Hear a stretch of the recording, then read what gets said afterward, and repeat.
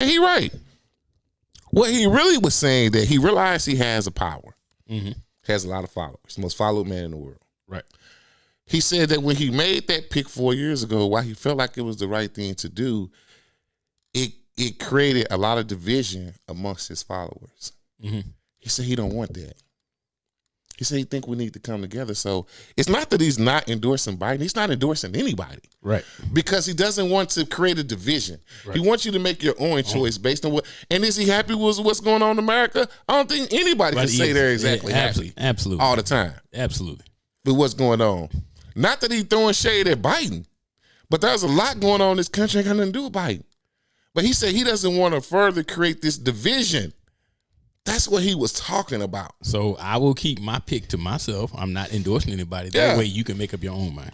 So you're going to be, but now this is what you would probably call PR class 101. The wrong thing The Rock did was saying that. He could have just said, I'm going to keep it to myself. Because when you put out, you have to be smart enough to know, and Rock's been in the media a long time. Right. If you say something like that, they're going to cut it that way, and that's going to be the narrative, which is inevitably going to cause a division anyway.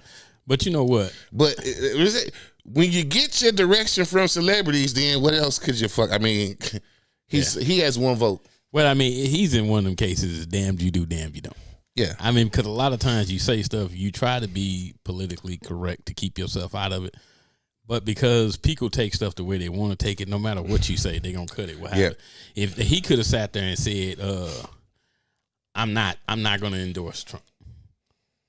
Or he could have sat there and said, I'm not gonna endorse Trump or Biden. Right. Because I don't want the division. If he'd have sat there and said I'm undecisive, they still would have took it the same way. Yeah.